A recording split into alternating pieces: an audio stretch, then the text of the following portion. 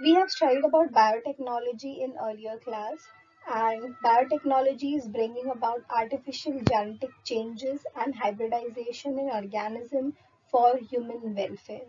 So there has been a huge advancement in biotechnology. We use biotechnology in different areas, like we use for production of yogurt, milk products, for production of vaccines, antibiotics. We even use it for human welfare. We use to create tissues. We use it in tissue cultures for production of hybrid seeds. So there are different benefits of the biotechnology. It has become possible to increase the per hectare yield of the crops. Then the expenses of disease have been minimized because of production of new antibiotics. Even there has been production of yield has been increased. The resistant strain varieties, they can withstand the temperatures, the water stress, the change in fertility of the soil. So all of this thing has been possible because of biotechnology only. Now, there are few commercial applications of biotechnology, like biotechnology is used for industrial products. It is used for in crop biotechnology for making hybrid seeds or genetically modified crops like BT cotton, golden rice. They are also used as biofertilizers. Even the biotechnology nowadays is used in animal husbandry to increase the quality of meat and milk. It is even used in human health to create vaccines and different types of antibodies. They are also used in gene therapy, cloning. They are used in industries. Uh, they have also been used for the white revolution. They are also used in environment to reduce the pollution, the sewage, because of many other problems. Even in food, we use biotechnology. And one important use of biotechnology is DNA fingerprinting, where the DNA can be sequenced, and then usually this is used in forensic science to know about a particular DNA from even a single strand of hair. So all these things are possible because of biotechnology only. Let us first talk about the crop biotechnology. So, biotechnology is used in agricultural field to improve the yield of the variety, yield of the crop, and even the variety of the crop. So, first is like we can make hybrid seeds. Genes of two different crops are mixed together, and then this crop is having more efficient uses. Next is the genetically modified crops. These crops, they are having some genes of these crops are altered, and then they can withstand a cold or alkalinity or any types of disease. They become resistant to it. Next is they can even example is like BT cotton, that is Bacillus thuringiensis. So in this cotton strain, gene of Bacillus thuringiensis organism is included, and then is grown. So this plant can withstand the harm. It can withstand any type of problems which are affecting the plant. Like for example, there is a bollworm which feeds on the cotton leaves. So when the Bacillus thuringiensis is included into this plant, so when the ball worm it tries to feed on the leaf, so what will happen is, because of the toxins which is produced by the BT gene, so the bollworm automatically dies. So in this way the plant is protected. In same way, we have golden rice, we have a herbicide tolerant plant. So in this way we have generated different types of crops, and because of this even the yield of that particular crop has increased.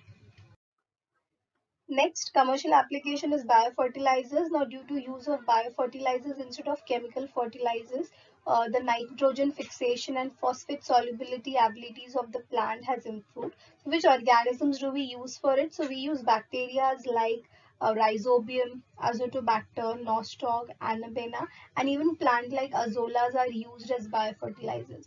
Now these biofertilizers, they will not harm the soil or the environment, and hence these are also environment friendly. Now, animal husbandry are used in wide scale. It helps to improve both the quality and quantity of animal products. Like you can improve the quantity of milk, meat, even the wool quantity can be increased. So these animals, they even get more strength and they have been developed for hard work. So with biotechnology, even animal husbandry is possible. It is usually done by two methods, that is artificial insemination or embryo transfer. So any of the two methods are used, and the animal husbandry or the genetics of that particular animals are improved. Next is human health. So diagnosis and treatment of disease are the two important main aspects of human health management. So biotechnology helps to identify the role of the gene if any disease if is there in the person.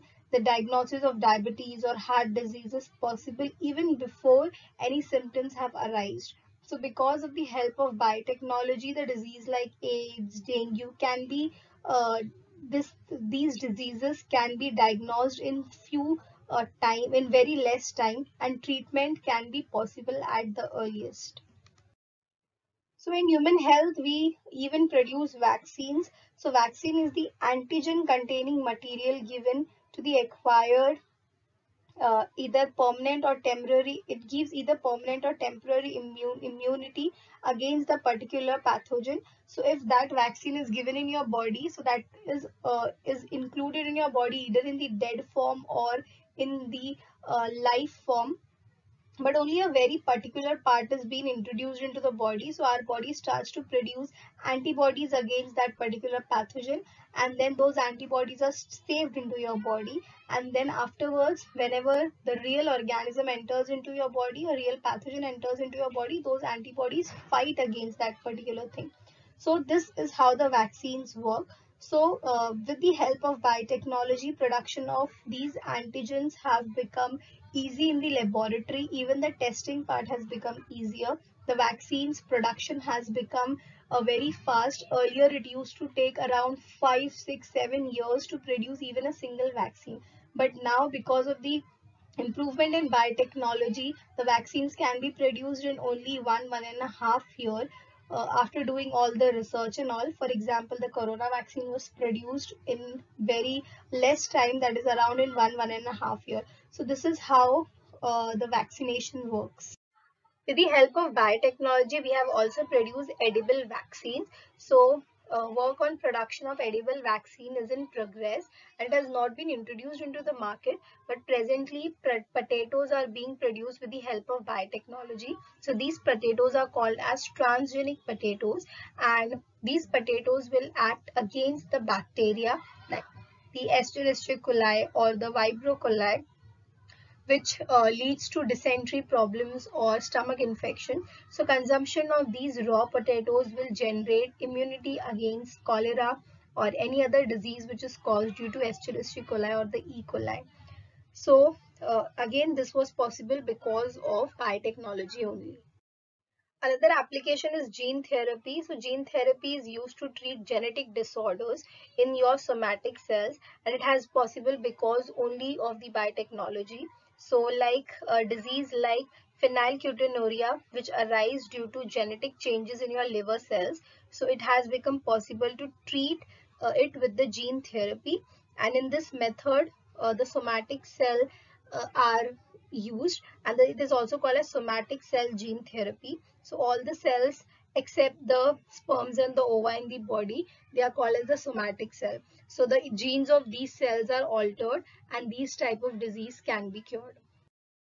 Even cloning is possible with the help of biotechnology. So production of replica of any cell or organ or the entire organism is called as cloning. There can be reproductive cloning or therapeutic cloning. In earlier around there was a cloning which was done on the sheep, which was a sheep which is called as dolly. So exact replica of the sheep was developed. It survived for few years, but then afterwards it died. But there are chances that we can even clone a human, but it is not authorized, but it can be done. Now, it has also become possible to solve environmental related problems with the help of biotechnology. There are different techniques like microbial techniques are in use for the treatment of sewage or the solid waste. The sewage, which is rich in organic matter. So if the sewage is released naturally into the water bodies, it will destroy the water bodies, it will destroy the aquatic life. So the sewage is then treated and afterwards it is disposed into the water bodies. So that treatment is possible because of the uh, biotechnology. Even generation of plant tissues or the use of bacteria to clear the environmental pollution, all of these are possible only because of biotechnology. Even food items like bread, cheese, yogurt, vinegar, these are all produced with the help of microorganisms. And these food items are probably the oldest ones which are produced with the help of biotechnology. Another important use is DNA fingerprinting.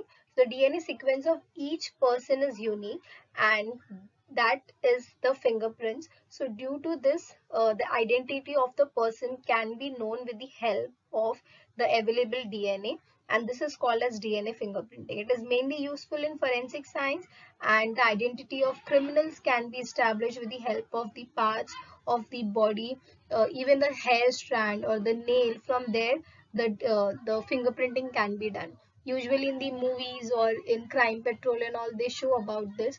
The forensics, the body is sent to the forensics, they do research about it and then they say कि ये fingerprints मिला है. So this is all done in DNA fingerprinting. There has been improvement in agriculture and this was after green revolution.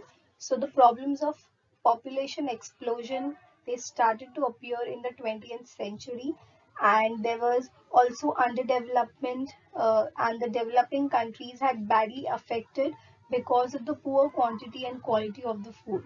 So there were various methods which were applied for harvesting so that the maximum yield can be generated, and this is called as the green revolution.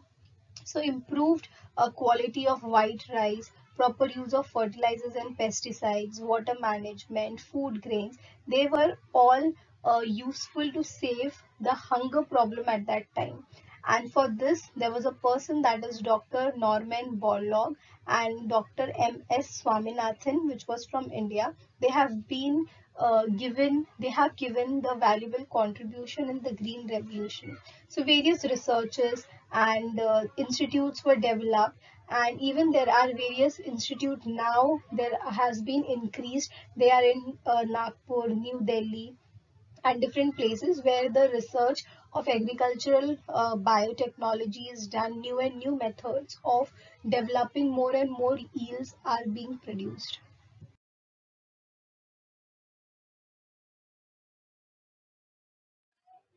Now, in various parts of India, earlier they were rich in milk and milk products, but other parts there were problems, shortage of milk, because that was not enough to fulfill the needs of all the people. So Dr. Verghese Kurin, he developed new researches, and with the help of biotechnology, he proved that the dairy can be used. The biotechnology can be used in dairy and it can be done as a mainstream business. So while achieving the self-sufficiency in dairy business, various experiments were performed to improve the quality control. The new dairy products were improved, and this is how white revolution took place. Now, as green and white revolution, there was also blue revolution in which the improvement in aquatic food was increased, like the production of fish, prawns, or any other aquatic organism is increased with the help of biotechnology. So marine fishes and freshwater fishes, to produce them, it is possible in large scale. Freshwater fishes like rohu, katla, and other fish production like shrimp, lobster, they are being cultured on a very large scale. Usually, if you go to Gujarat side, there the main pisciculture is done there. So this is how blue revolution took improved with the help of biotechnology. New and new varieties of fish can be grown. Even the genes can be altered. The fishes which can't survive the cold strength, or they cannot survive the low pH. So all of these things can be improved with the help of biotechnology. Next is the use of fertilizers. So two types of fertilizers are used in agriculture. One is the organic manure and second is the chemical fertilizers. So water holding capacity of the soil improves with soil conservation due to use of manure. The upper layer of the soil, which is the most essential soil, which is called as the humus, so that formation can take place. Various essential elements like nitrogen, phosphorus, potassium, they can be available to the crops due to earthworms and fungi. In soil-less farming, like hydroponics, liquid chemical fertilizers are used. So these fertilizers have a harmful effect, and this includes the decrease of fertility of the soil. So with the help of biotechnology, even fertilizers can be generated and chemical fertilizers can be reduced. Same can be done with insecticides also. So there we use various pesticides like DDT, malathion, which are very dangerous for the plants. They can reduce the pH of the soil. They can harm the plant. Even the chemicals can enter into the soil, into the plants, and they can then lead to a lot of disease. So these things can be avoided with the help of biotechnology, and new insecticides can be developed. Next is organic farming. Nowadays, it has created a buzz all over the world. So, food can be produced with the help of organic farming. So, organic products are being available and are in demand, and this is also increasing day by day. Chemical fertilizers and pesticides are used in large scale. It leads to poisons. It can enter into the food.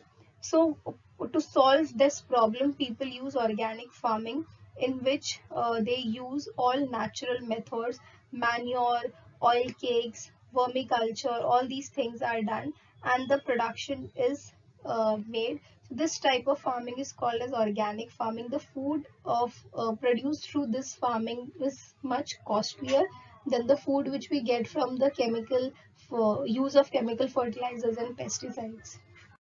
You all must have seen a beehive. Worst method of harvesting and collecting the honey is using smoke or burning the beehive and then removing the bees. It leads to destruction of the beehive also, and also there the bees dies because of the smoke, and this leads to decrease in population of the bee.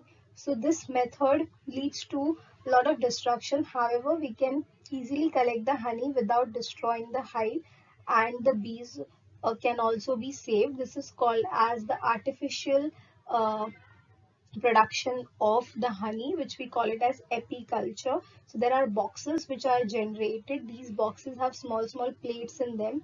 So those plates, where the honey will be produced, the beehives will be generated. You just have to remove the plates, you have to remove the honey from it, extract the honey, and then again replace it.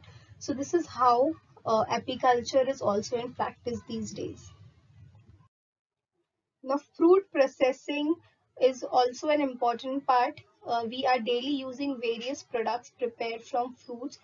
All are consuming the products like chocolates, juices, jams, jellies. All these products can be produced by processing on fruit. So the fruits are perishable and it is also an agro produce. So even businesses can be done with this.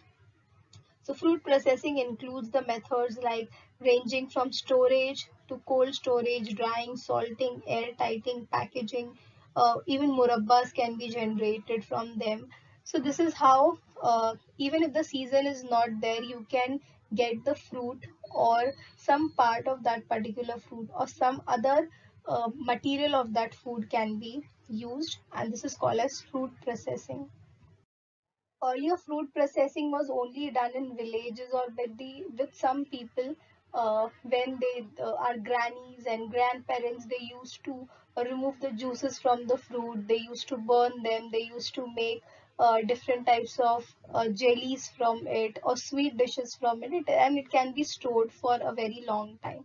But now fruit processing has become a main industry in which people can earn. Even the economic of that particular region can be improved with the help of fruit processing.